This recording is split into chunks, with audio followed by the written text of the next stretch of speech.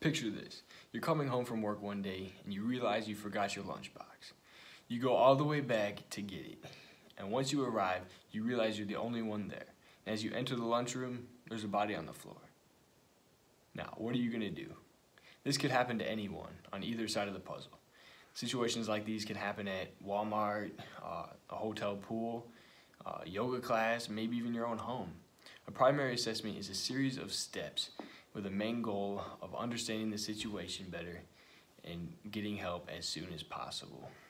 Now, as a lifeguard, I think this is one of the most important things to know, and I believe everybody should know how to act in case of emergency. Now, this procedure involves checking the scene, looking for responsiveness, and determining how to respond depending on if the victim is either responsive or unresponsive. Now, the first step in a primary assessment is determining if the room is safe. Now, when you survey the room, you want to look for anything that might have happened to the victim that could happen to you. For instance, the floor might be slippery, or maybe there's a gas leak. Maybe there's a ledge that he tripped on. If it's necessary, put on personal protective equipment or PPE to access the body and provide help. Now, after you ensure your own safety, you want to worry about the victim's safety. Now, the second step to the primary assessment is to look for responsiveness. As you approach the body, ask questions. It doesn't matter what you ask as long as you get a response. And if he doesn't respond, tap, shout, tap, make sure he can hear you. If there's still no response, check his pulse by putting 2 fingers on his neck like this. When checking his breathing, you put his ear over his mouth and look for a rise in the chest. And according to the Red Cross, this step should be done in under 10 seconds to improve the victim's chance of survival. Now, the third step has 2 different scenarios, responsive or unresponsive. If the patient is completely unresponsive, get help and call 911 immediately.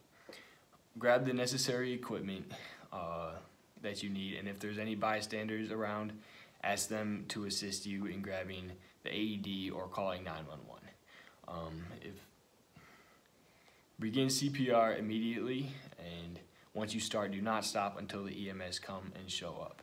Now, when doing CPR on an adult or a frog like I have here today, you're gonna stack both of your hands, okay? The heel of the hand is gonna go into the sternum, okay? You're gonna lean over him, and you're gonna provide 30 reps, okay?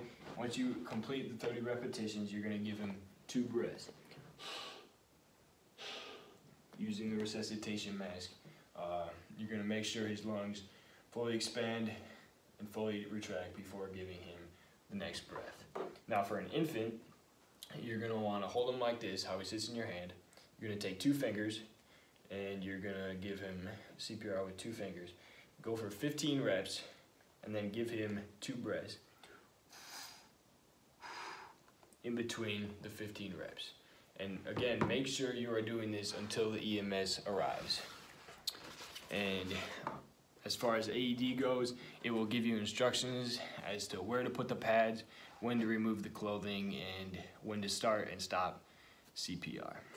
Now, however, if the victim is responsive, you're gonna ask questions to either the victim or bystanders that might know what's going on. You wanna ask questions about his medical history, medications that he's taking, allergies, signs and symptoms that he might be experiencing.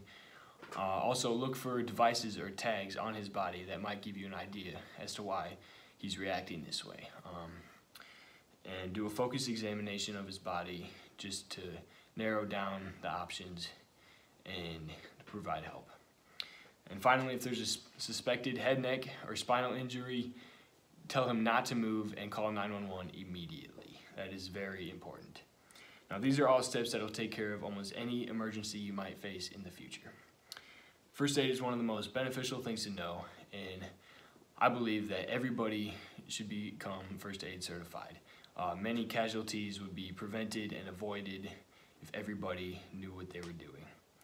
Now, checking the scene, looking for responsiveness, and deciding what to do in case of emergency are all things you can do to save a life.